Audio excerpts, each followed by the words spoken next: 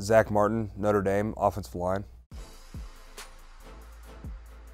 It's fun to get out and meet some of the people that you get to meet and have them sit down and listen to your story and get to pick their brain a little bit too, and to realize that you're going to be in a position here in a few weeks now to be in an NFL locker room.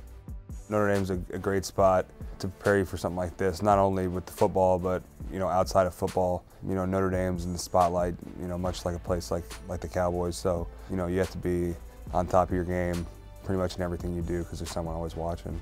I played in a few different systems when I was there, so I've kind of done some different things, and that's a big thing that teams are looking at me to play different positions. So I'd say that's probably my biggest attribute.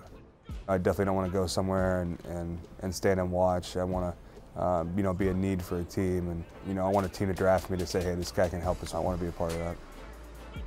I would describe myself as a consistent guy, someone who's consistent on the field, off the field.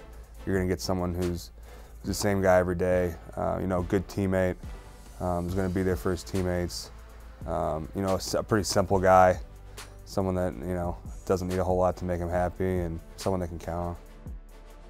I'd be very excited just to have the opportunity to be in the NFL and kind of fulfill that dream that I've had would be awesome. So playing in a place like Dallas would be pretty special, let alone just having the opportunity to play in the NFL.